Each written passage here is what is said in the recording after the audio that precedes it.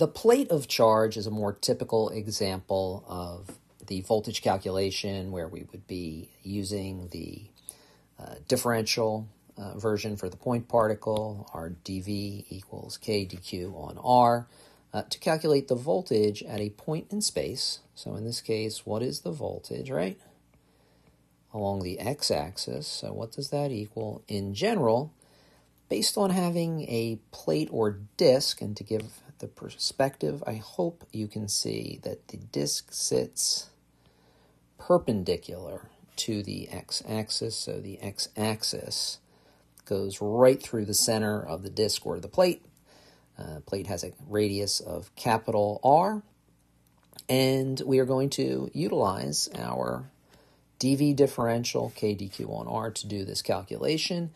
Now, we have a little bit more to work with mathematically here because in addition to our hula hoop, the example we just looked at, we have a lot of hula hoops. We have to integrate from little r prime equals 0 out to capital R, where r prime is not a derivative, that's a dummy variable. So I have two little r's. I have the little r that is part of my differential for the voltage at the point in space on the x-axis.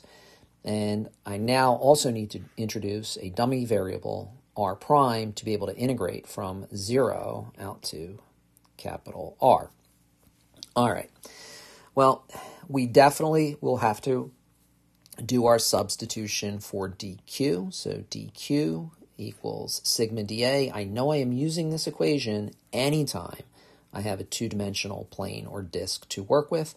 Let's make sure we understand our differential area dA exactly. So dA corresponds to the area that dq sits on, and I'm zooming in here as far as I can go. So dA represents this area. This area is made up of a dr prime, and it's base, here's my base, times my height. So dA, I'm going to zoom out a little bit then. So dA equals base, which is my arc length ds, times my dr prime. ds is r prime d theta, so r d theta times dr prime. So that is the r dr prime d theta that I have shown down here. So r dr prime d theta is my dA. So we are going to substitute in for dq and integrate and hopefully be able to get full physics credit in terms of structuring the correct integral to take to our mathematician friends. So let's see how that plays out. Well, we're pretty much in shape. We've done most of the hard work. So I've numbered your rubric to get full physics credit. So make sure you put in the numbers I'm looking for. It doesn't have to be in the order that I show them, but you have to show me the dq slice. You have to show me the r going to the point in space where you want to calculate the voltage. You have to show me your dq substitution that you are doing. So that dq is this bracketed term. And one of the hardest parts, believe it or not, is the limits.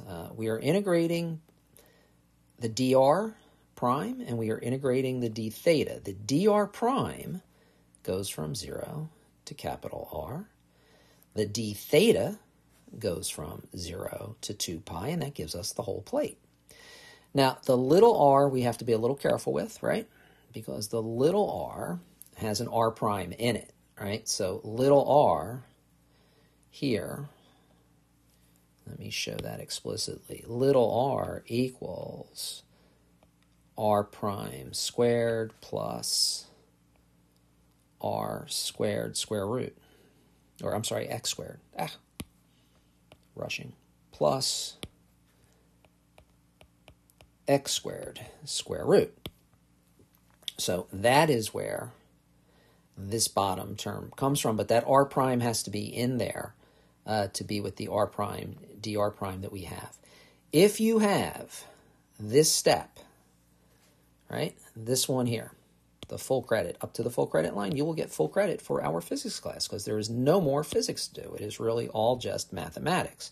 To show you how that mathematics plays out, it's a U sub. So let's see what our U sub actually is. So our U substitution is that U is going to equal r prime squared plus x squared.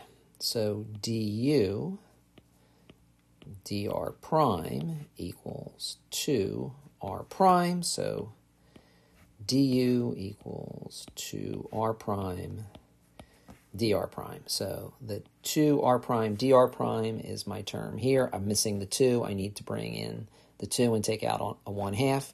Here is my u to the 1/2. So it becomes a u sub where I am integrating, right, u, that's here, u to the minus 1/2, integrate increase, becomes plus 1/2. So actually, and missing a 1/2 becomes plus 1/2 divided by 1/2. And we integrate, we plug in our values from 0 to r, and we get our final answer.